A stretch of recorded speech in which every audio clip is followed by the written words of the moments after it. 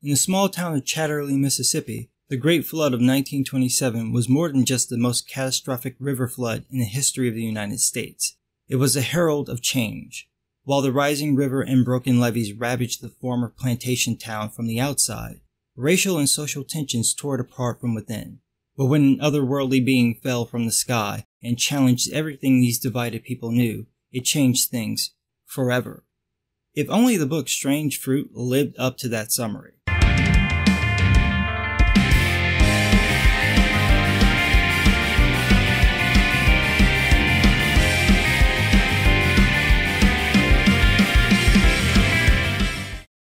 It doesn't even come close to that. Mark Waid and J.G. Jones decided, because reasons and racism, to make this book.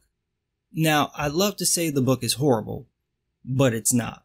J.G. Jones brings it with this book. I got it out of the library, so I'm using pics I found online. But I flipped through the physical book about 7 or 8 times. I can't find a bad page. Every page, every panel, masterpiece of art. What I really love is Jones's use of color. I'm not sure what media he used, watercolor or acrylic or oil, but he gave it a washed out tone, and that really places the story. You take one look at a page and you instantly know it's in the early 20th century. It's just got that look. His use of color, character placement, panel layout, all of it is so good you never get bored. There's always something to discover in a panel, and you never get lost on the page even though there's this kind of washed out tone to all the coloring.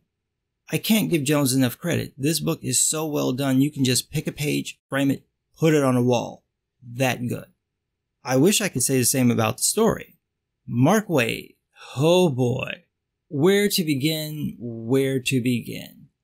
Waid is like an angry black man trapped in a trollish, privileged white man's body. It's like, imagine if Kwanzaa Asajayefo had talent and was white, but was still really racist. That's pretty much Waid's approach here. Go find yourself a Black Lives Matter activist, one who's screaming racist shit about white people. You think they hate white people? Psh, they ain't got nothing on Mark Waid. Check out this panel. Can you spot the racist? Here, let me help you. Every white person you see in the book is racist. Every one of them. Even the little boy? Yes, the little boy. What about his dog? And the little dog too. And of course, all the black people are faultless victims of racism. You've got Mike Epps playing the shifty nigga.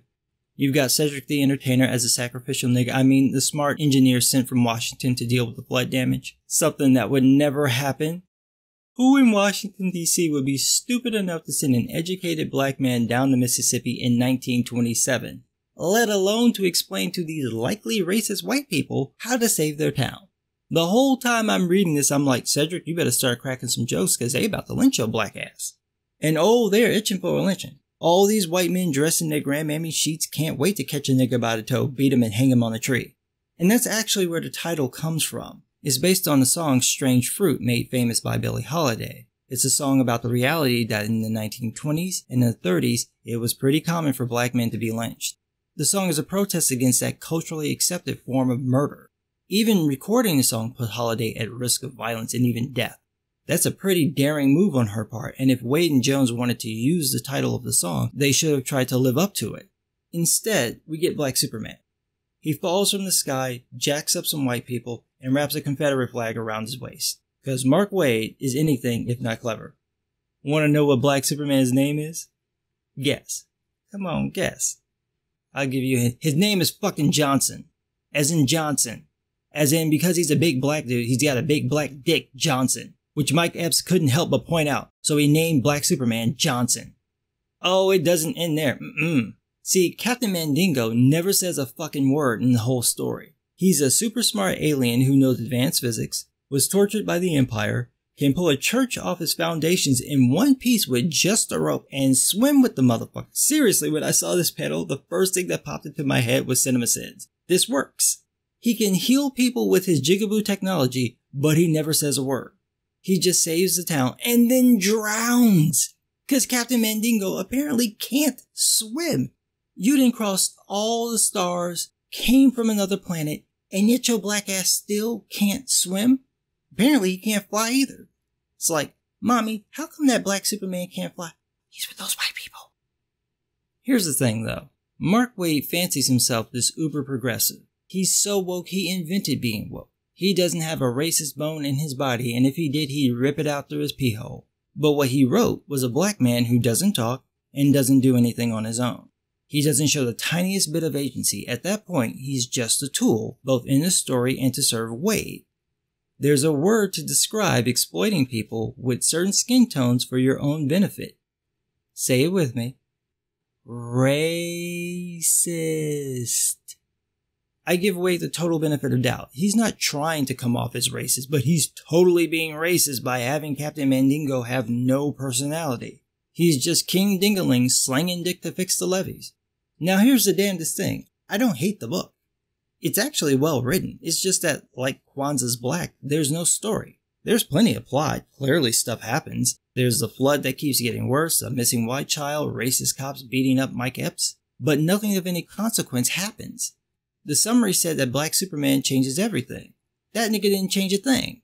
Every white person was still racist even after he saved them.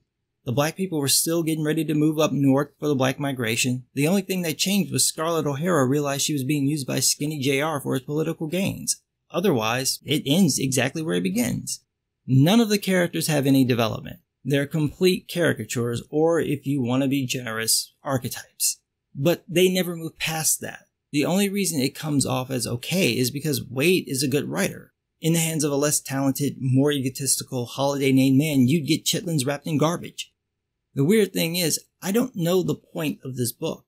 I get that it's Jones and Waid apologizing for being white men, but that's not really a point. That's just what happens after you jerk off watching that Black China sex tape. I'm sure that there's some obscure meaning that I'm missing, so if any white listeners want to white-splain it to me, I'd be grateful. I mean, this shit is so dark, it's like someone threw Wesley Snipes' naked ass in front of my face. Could you turn it down a notch? I'm not saying get Michael Jackson up in here, but could you at least make it precious purple so I can see what the fuck you're doing? So, final thoughts. Oh no, there's not going to be no segue. We're just going to keep going. So, final thoughts. Check the book out. The art is well worth it if you want to buy it. You could pass on reading it. You don't really need to. If you really want to read it, then at least it'll be better than that shit that was written by Umfufu. Thanks for listening. Please hit that subscribe button and notification bell so you can catch me throwing all sorts of shade at different people.